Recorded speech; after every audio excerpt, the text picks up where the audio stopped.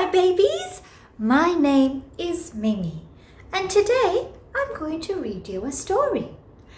A story about a little raindrop. Is that water I feel on my skin? Yes, it is. It's starting to rain. Pitter patter, rain is falling. Pitter patter, look at the rain. Pitter patter, rain is falling. Pitter patter, look at the rain. We do ask the rain to go away sometimes when we want to play outside, but the rain is our friend. Let's find out why. When I was a raindrop, I lived up in a cloud. One day, thunder rumbled by and boomed very loud. Come now, little raindrops. Get ready to let go. You've got important work to do down in the world below. Flash of zigzag lightning streaked across the sky. Ooh, cried the raindrops. See you later, cloud. Goodbye. They jumped into the air and I jumped with them too. Have fun, said Cloud. I wish that I could come along with you.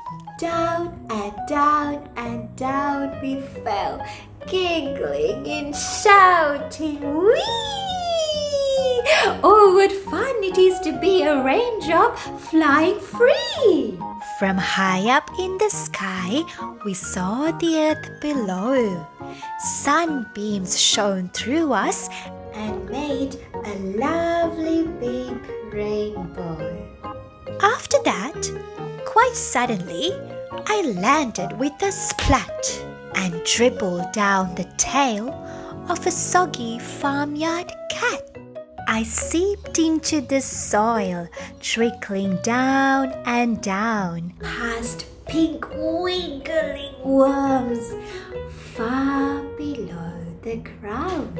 I saw a friendly mole who was digging by some shoots. Before I knew it, I'd been sucked into their roots. I travelled slowly up the stem. It was quite a climb. Hello, smiled the flower bud. You're here just in time. This way, the flower told me, and then it opened wide. What a nice surprise to see my raindrop friends inside. We had so much fun sharing stories of our day as the warm sun slowly set and the light faded away.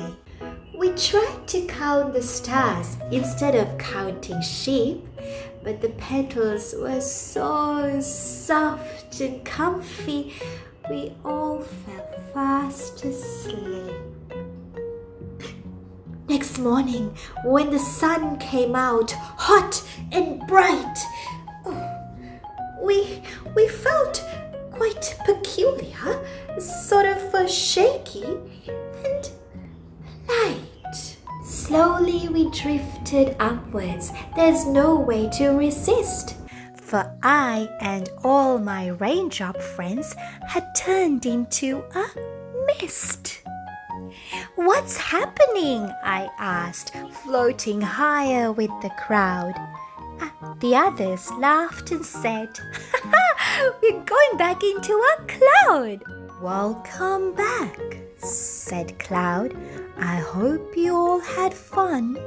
It's time for you to rest now that there is lots of sun. But soon the wind will blow again and turn the weather vane, and you'll have more adventures next time it starts to rain.